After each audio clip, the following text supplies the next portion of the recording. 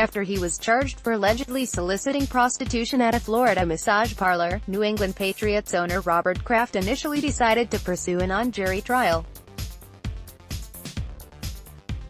Kraft, it was reported on Tuesday, will now request a trial before a jury of his peers. This comes after Kraft firmly committed to mounting a defense by rejecting a deal that would have required him to admit that if the case had gone to trial he would have been found guilty. While police say there's video proof of an illicit transaction, Kraft said he has done nothing wrong. His legal team said they'd categorically deny that Mr.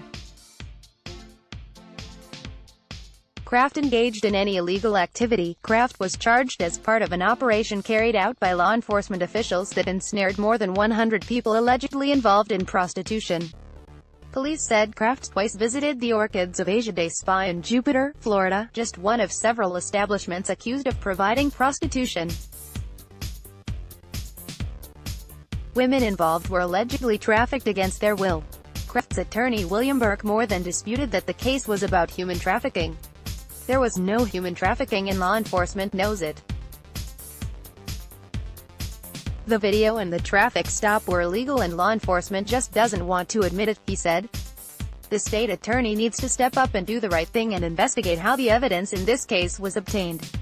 According to Boston 25 News, Kraft has pleaded not guilty to the misdemeanor charges and waived his arraignment. As mentioned, Kraft previously sought a non-jury trial, which some said carried some risks of its own. But they also have to be concerned about the video evidence police say they have. They may argue, as Burke said above, that the bust was illegal and the evidence was inadmissible. This would explain why Kraft and his legal team filed a motion on Wednesday asking the court for a protective order that would prevent the police from releasing that video. It's not clear why they are shifting from a non-jury trial to a jury trial, but it's possible they feel confident they can get the relevant evidence tossed out.